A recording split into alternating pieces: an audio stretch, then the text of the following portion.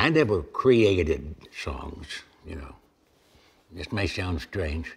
I related songs because I studied journalism, and it kind of stuck in my head. And I found out I would just write songs about things that happened.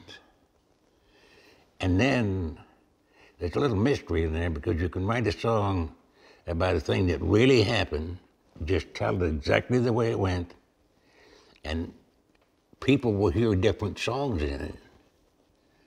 You know, that because I'd never make judgments in my song, but naturally there was some good guys and bad guys and good girls and bad girls, but I never made any mention of that. I just said they were there.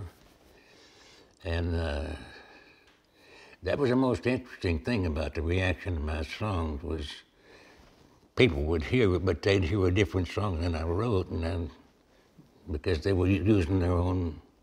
I just told them what happened, and they made up their own minds about what they thought about it, which I thought was fascinating. My first #1 song, a fella asked me to write him a song, said I'm doing a prison album.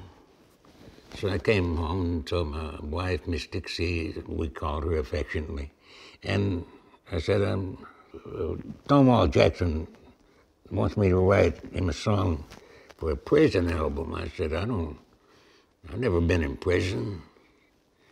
She said, well, you've been in jail. Write a song about it. So I wrote a song called A Week in a Country Jail. That was my first #1 song. And I said, well, that's the way to do it. Just quit creating and start relating.